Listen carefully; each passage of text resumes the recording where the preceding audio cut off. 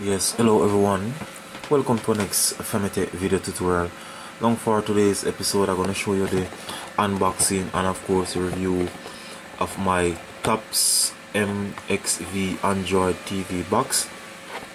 So of course that is the version. So it is the TOPS, as you can see. Not colorful in terms of the labeling, just a simple solid look there in terms of the labeling, and of course just plain black there in terms of the box itself. So nothing too fancy in terms of the build of the box. Now let's see what else comes in the package here. Of course you have your 5-volt adapter. This is your remote here, and of course your HDMI cable. It also comes with this Android TV box user manual. Right, so this is the new user manual. And for those persons who are not familiar with it, but I mean, trust me, these boxes are so simple to use that you don't necessarily need a manual, because I've never opened in terms of using one of the manual, because they are just simple to use. Now let's look at the external feature of this particular box here. As you can see, this is of course the front of the box section here.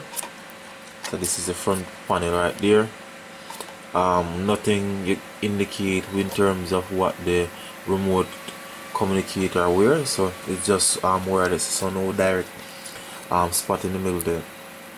Now let's look at the left side of the box here. We have the USB 1, 2 and of course 3. So we have 3 USB ports. We have this is said device, so of course you can plug in other device to this system here in terms of this small port right there. Of course you have your micro SD card and a reset button here. So very rarely you find a reset button on Android TV box, because of course this is one of the top of the line box, going for about $40.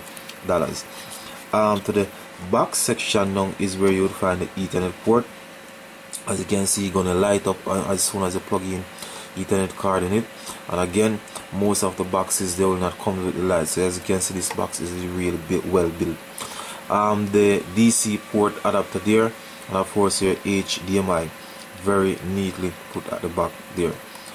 This AV port is for those persons who want to connect this box to older version in terms of television. So that's it in terms of the external ports. Now let's look under the bottom. As you can see, to keep this box well cool, it comes with 4 standoff, and of course all of the entire bottom there is where you'll find your ear vent. So this box is well built. As you can see, it is not small, so there's a lot of breathing space for the components, and that's what I like about TV box when they are this size, because the smaller one, yes, they are smaller and neater, can easily carry around, but guys, you have to remember that it is the Android TV box. You will be spending hours having them on. In fact, I don't turn off mine, so you really need to have good cooling capacity. Let's look at some of the specs. It comes with 2 gig in terms of RAM, that is the speed. Now for the past year or so, I've been purchasing box that only comes with 1 gig of RAM. This one comes with 2, so really significant upgrade.